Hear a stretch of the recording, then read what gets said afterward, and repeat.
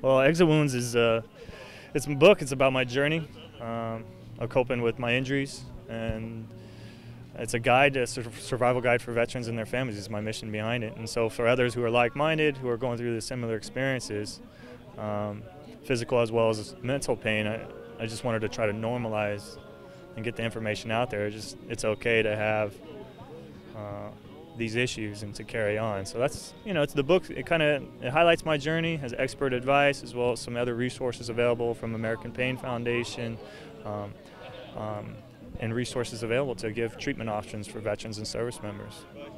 I've gotten really warm responses back, I feel, and what matters the most is the feedback I've gotten from my fellow veterans and service members, and they've been warm to it, because that's what it's about. It's not about anything else. It's just about them. I've heard mixed things. It's like, oh, Raj, I never knew that. I didn't know that. Okay, good. Okay, well, this is a resource I can use and bring in.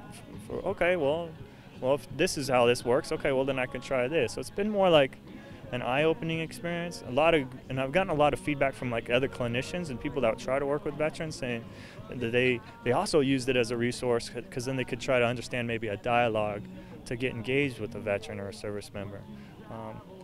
And that's what it's about. It's just elevating the discussion, and trying to get engagement in the process. And I think I felt it's been warm that it's happened. So our mission is to work with veterans who are coping with post-traumatic stress disorder, bereavement counseling, working with veterans who are coping with their experiences in the service, and together finding ways that we can get them engaged. We have a great team, Steve Lawson and the rest of the staff there. It's our mission just to get engaged and see where we can go to help our fellow veterans return and to carry on quality of life, what they wish.